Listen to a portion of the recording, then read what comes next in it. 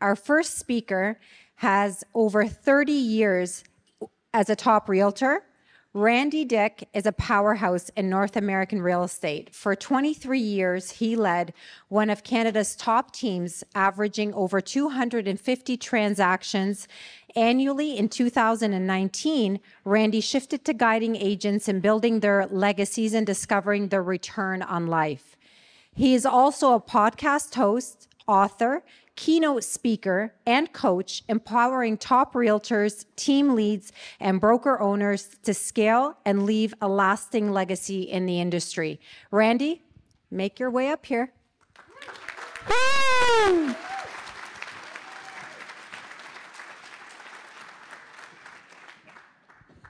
Awesome, awesome. Thank you. Randy. Where's the clicker? Here's the click. Oh, thank you, thank you. Fantastic. How's everybody doing? Vancouver! I don't know who brought this weather, but thank you, whoever put it in their suitcase and brought it to Vancouver, because it is spectacular out there. And if you're a guest, come back again, but not in November. Let me just give you a little pro tip on that. Not November. Hey, well, I'm excited to share today what we've got going on here. And the clicker, let's try it here. Here we go. I've got a lesson for you. Who wants to save 10 million bucks? Not a million, 10. This is my 10 million lesson, $10 million lesson that I learned. And this is for everyone in the room. Who's new? This is for you. Who's a seasoned veteran that's like, oh, man, this is a grind? This is for you. How about a top producer, lead? This is for you. And if you're here to learn how to attract more agents for this great company of what? What? EXP. Come on, let's get going here. EXP. This is for you as well. This is for you as well. So this is me. Not really, I don't like cats much, but this is me at thousands and thousands of kitchen tables. Who's been at thousands and thousands of kitchen tables? And you are there pounding it out, doing your thing. What I want to share with you is that I was at a lot of these tables that I should have never been at. Like literally never been at. Now, let me give you some context. I've been in this game for 30 years, as you've heard. My team and I have sold over 7,000 homes, 7,000 homes. And I'm going to tell you right now that I went on thousands of appointments I should have never, ever gone on. Think of all the time, energy, and money that I would have saved by not going on these appointments. And that is the message I want to share with you today, is how to pick and choose when and where you go and what you do. And when you do, you'll learn to earn more with less time. So this is where it all began. 1992, the managing broker said, you got to watch this video. This was a top trainer of the time, and he said, you got to do this. Chase, convince, close. Chase, convince, close. Chase, convince, close. Who's done that?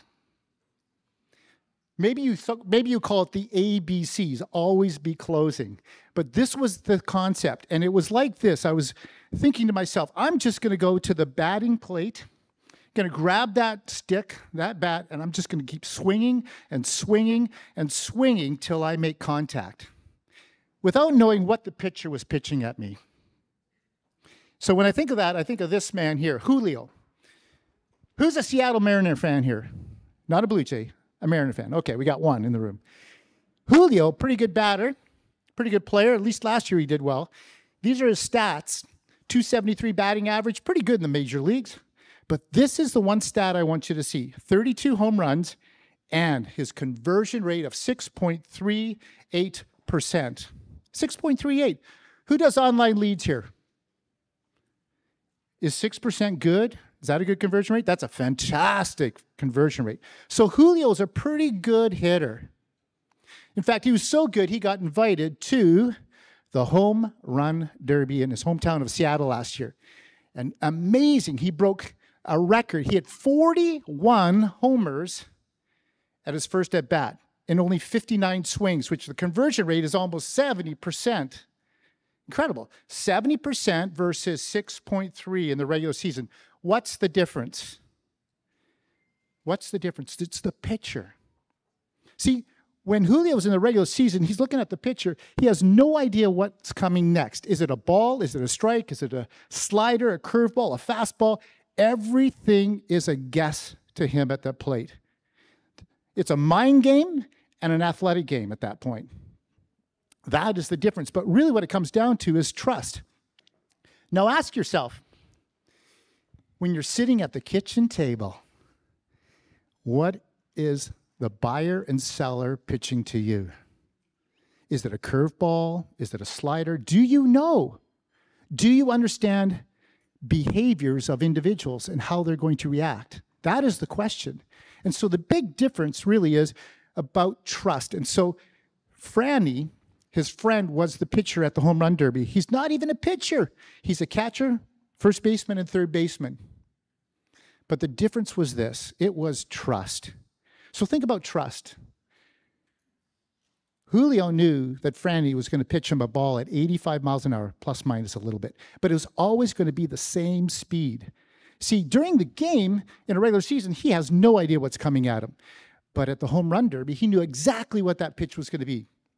It was a useful pitch, or it was a reliable pitch, I should say. It was always going to be right on the outside edge of that plate, right in his power zone, so he could just like really turn on the ball. And then it was useful. It was going to be a strike. There was no balls. There was no guessing that it wasn't going to be in the strike zone. It was always going to be a useful hit. And then strategically, they knew each other and how they're going to go through the home run derby. And strategically, there's some things about the home run derby that you do to get extended time and so forth. So they were strategic about what they were doing. Then last but not least, man, he was swinging for the fences. Let's rip the ball off this frickin' cover. Let's go. And so he just swung for the fences, not just trying to make contact, but actually hit it out of the park. The question is, come back to it. Do you know what your buyer and seller, which is really the pitcher, is throwing at you? Do you know? Do you understand behaviors of individuals that make decisions in high, expensive decision making? And that's really the question. That's really part of my $10 million lesson, that I went on thousands and thousands of appointments that I was guessing what I was getting pitched. And I was using the same thing that I'd always done over and over again. Chase, convince, close. Chase, convince, close. And I don't know about you, but when it gets tougher out there, do you grab that bat a little bit tighter? And your swing's not as smooth because you're just like fighting it. Who's fighting it right now besides me?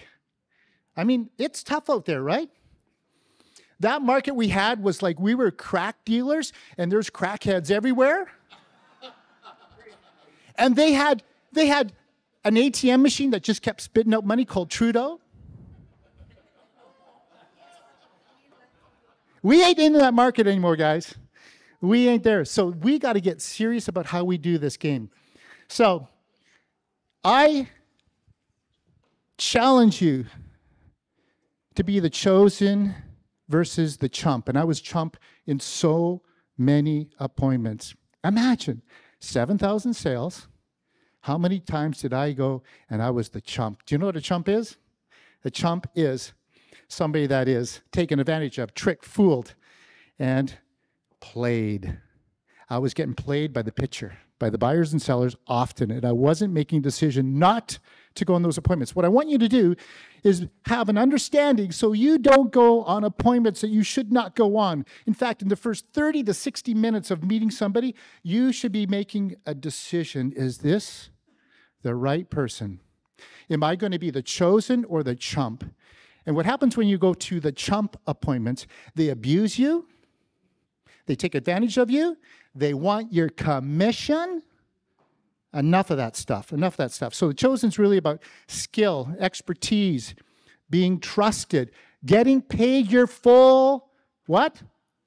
Fee, your full commission, without being negotiated against. So it's really about building a lot of trust. And we already know that, but until you actually be intentional about it, you will still go on those chump appointments. And what happens is you go and go and go, and then you get so deep into it, you go, gosh, I just got to close these guys. It's been 2 years. It's been 2 years. And man, if I have to give up half my commission, I'm doing it at this point. Wrong, wrong, wrong. So trust versus value. And this is where I went wrong so many times. I was working my value proposition versus my trust proposition. I was reversing them. And if you build trust, the value will fit in later.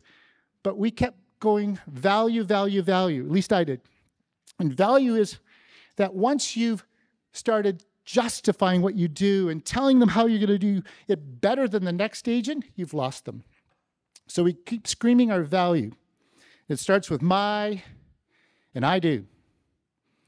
Who's done this?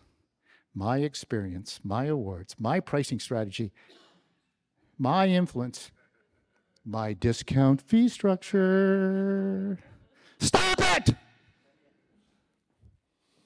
So you can't overcome with facts, logic, and reasoning. It is not what we do to overcome the obstacles from the pitcher that's pitching you a curveball, a slider, or whatever. It's really about connecting with them and understanding their biases through human behaviors. And that's when the light bulb came on for me. So this is probably the most important piece of this presentation, is understanding the human behaviors. And really, really important. If this is resonating with you, is it resonating with you? Yes. Oh, man, they are alive. No, thank you. I am going to be running a course in fall on this. I think this is so important. And I want you to be the chosen and not the chump, because when you're the chosen, you only work with the right people, and you have time for the most important people in your life, which is who? Your loved ones, your hobbies. And this business, I want this to be really, really clear. We ruin the most important relationships in our lives because of real estate. We don't understand that nuance between what is important, my loved one or the deal. And so if I can help you go on less chump appointments and more chosen appointments, then I've won the day today for you. That's what I'm trying to do.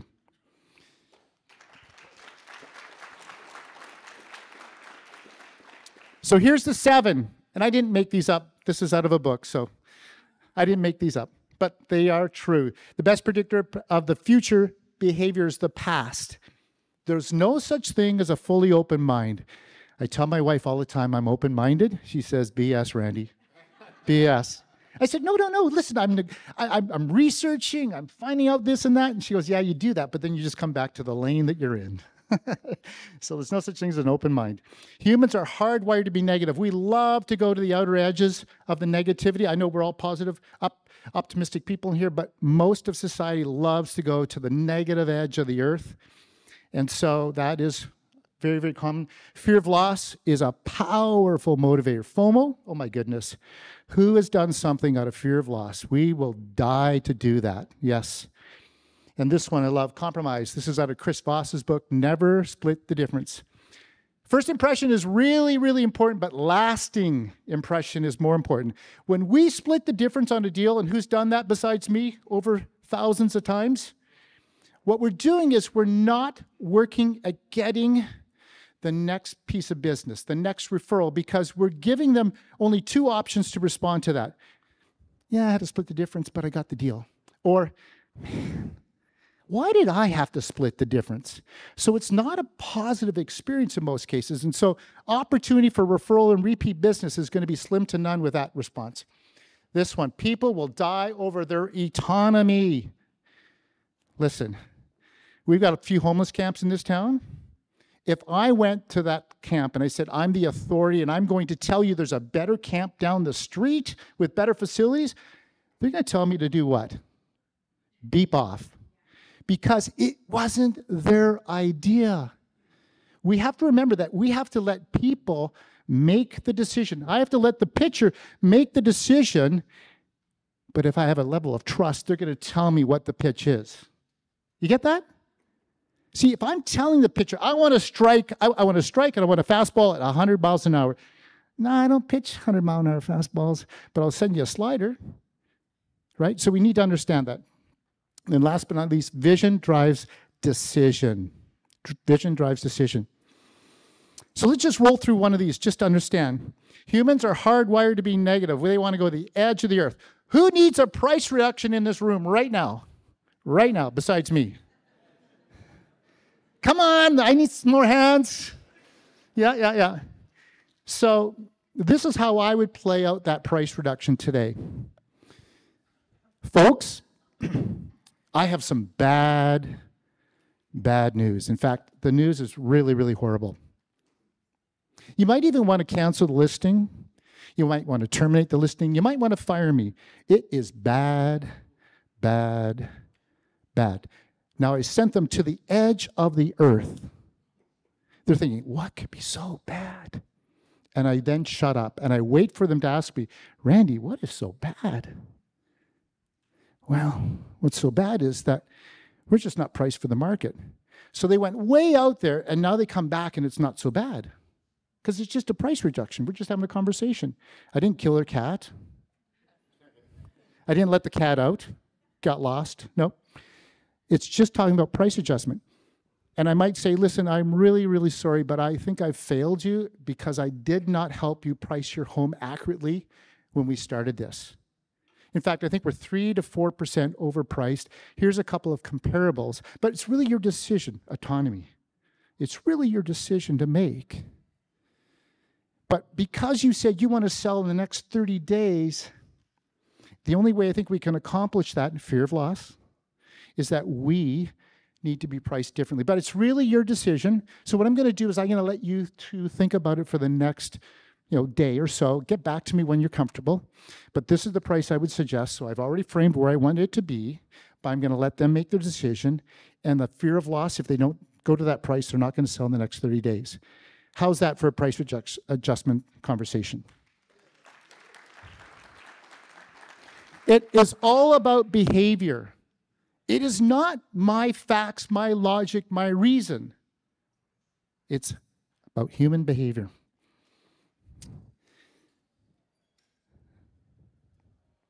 Momentum selling. Who uses momentum selling here? I get 4 yeses, I'm in the door. Stop it. Momentum selling is not what people want. As soon as you ask somebody to say yes, they start opening up. They don't want to be open. They want to protect themselves. They want to feel safe. And safe means saying no. Safe means saying no. So here's some no-oriented questions to get the yes that I want. Would you be opposed to us doing a Zoom call before I come over? I want to do that before I go and meet them because I'm going to have a better idea if I'm going to be the chosen or the chump. But if I ask them, let's do a Zoom call, they're going to say, no, we want you to come over. So no-oriented questions. Would it be unreasonable for you to stage your own property rather than staging your property? Would it be impossible for you to pay me my full commission structure? No versus yes. Would it be crazy to think that you're interviewing other agents? Would it be crazy to think that you're interviewing other agents? And would it be out of line? So these are great questions. So really what we want to do is we want to see them, we want to hear them, we want to understand them.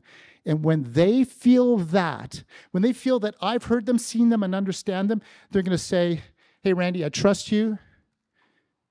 I choose you. I need you and I choose you. Does that make sense? Neb's nodding his head. I know that. As I close out, this is the key words I want to hear when I'm speaking to somebody about the chosen or the chump. I want them to say, that's right. See, we go on appointments and we keep pushing for answers, and they keep saying, right, right. But when I connect at such a deep level and they say, gosh, this guy gets me, he hears me, he understands me, they say, that's right, Randy. That's right. So these are the key words I want to hear when I'm on an appointment. That's right, Randy. That's right. So get to the point where you get that's right and you are in. And so this is the magic that happens. The chosen is about trust. It's about proactive listening. empathy, not sympathy, but empathy, hearing their pain points and then helping them understand how you can help them, not tell them, but help them and frame where they can go to solve their empathy. And then again, we're going to need to be the resilience shield. Adversity is coming at them hard throughout the listing process, so we need to be there to deflect that adversity, and we're the resilience shield. And when that happens, we stop yelling at them because we're listeners, and we tune into their frequency, and we hear exactly what is driving them and then shaping their mind. So we have to actually reshape where they're going without telling them where they're going. It's quite a concept. And when that happens, this is what happens. Magic happens between them and I, and I'm now knowing what the pitch is going to be. I know exactly, because they just told me, Randy, it's going to be 98 miles an hour. It's going to be a fastball. It's going to be on the outside of the plate. Are you ready? Let's hit it out of the park. That's what's going to happen. And so that's my $10 million lesson. I went on so many appointments, and if I add up all those appointments that I shouldn't have gone on when I was a chump, it adds up to about $10 million. And what I don't want you to do is have those experiences, but more importantly, I want you to have a better experience of life, return on life, rather than return on investment. And I want you to be in less appointments, getting paid more money with the people that really want you and trust you. My $10 million question. So if you like this and you'd like to learn more and dive into a course, take a shot of that QR code. I'm going to be doing this in fall. Really excited about this. This has been a game changer for me. And this works for that brand new agent, the agent in the trenches, the top producer or a team lead or an attraction agent. It is for each and every one of you. Thank you for being the chosen and being in this room. I appreciate you. Thank you.